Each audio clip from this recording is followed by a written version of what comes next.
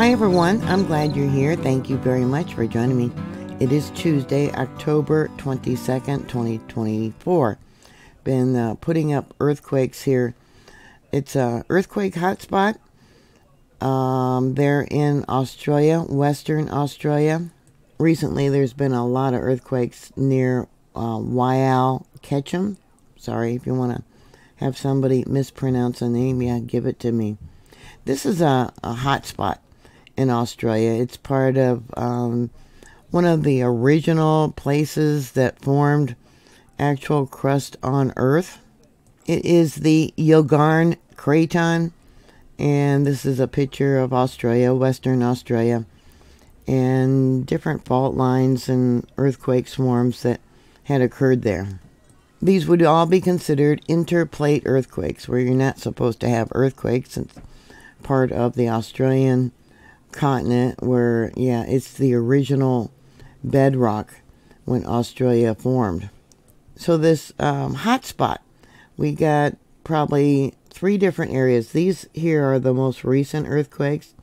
We got a 4.5, which occurred on August 18th. Yeah, they're ongoing. There was also a magnitude 4.2. Now that occurred August 18th. But they've been ongoing. There's been some more recent ones. And it's kind of like a little square here.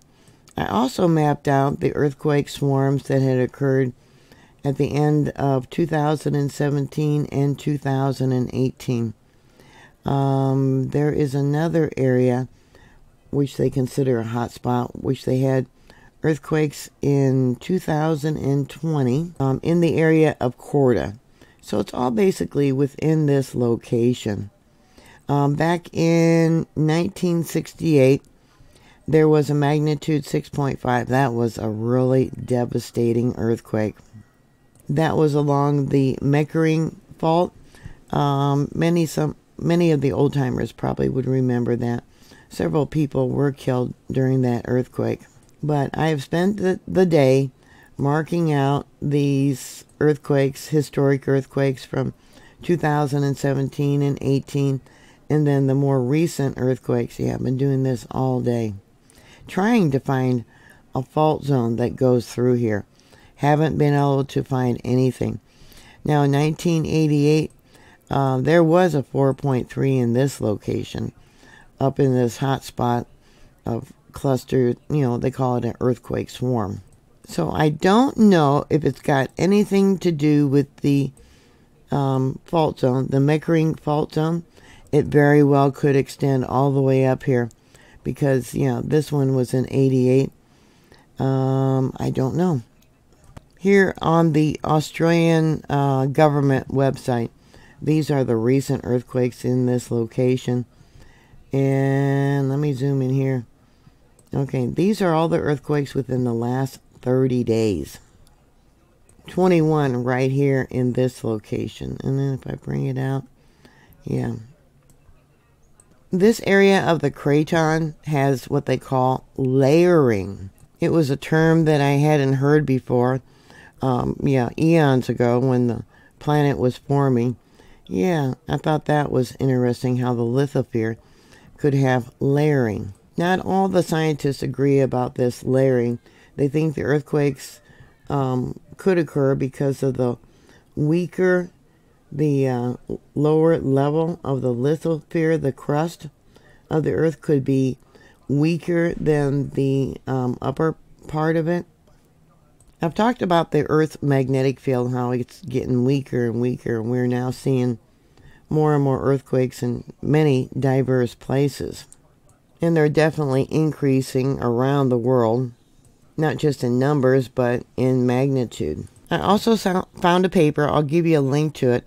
It talks about 28 cluster locations in Western Australia that were identified as being active between June of 2017 and 2020. But yeah, it's still active with the recent earthquakes that are occurring there. Cluster activity at a location may be short and intense, with most events within a few days or weeks, or maybe spread out over several months or even years. Because of the cluster of earthquakes that were being recorded in 2021, I believe, at Corda, that's when they put in some extra seismic stations. So they started recording more earthquakes that they probably missed before. Here we have a list of the different cluster locations along with the years that they occurred. These smaller earthquakes do not relieve tension. A lot of people think that smaller earthquakes relieve tension to prevent a larger one. No, it's an indication that a larger earthquake could possibly happen. Any earthquake has a 10% chance of being a foreshock for something much larger. This one earthquake that occurred in the recent location where the swarm's going on, the 4.2, 25 people said that they did feel that earthquake. It had a depth of 5 kilometers, which is shallow. It's only about 3 miles in depth. Yeah, very shallow. There's an image here of the different stations as the earthquake came in on their seismographs. Yeah, more than likely, this Meckering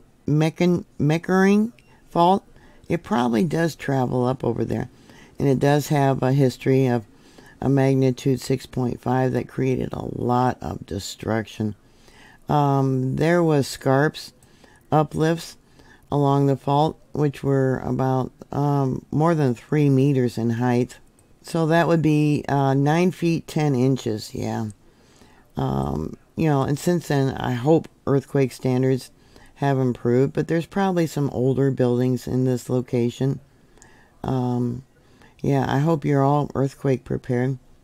So anyways, I found that interesting. I did not know that cratons could have layering. Yeah. So what are your thoughts? Put your comments down below. Thank you very much for watching. Please like, share, and subscribe. I do have links down below in the more information box about earthquakes in this location. I always be prepared. Please stay safe, and I'll talk to you later. God bless y'all. Bye.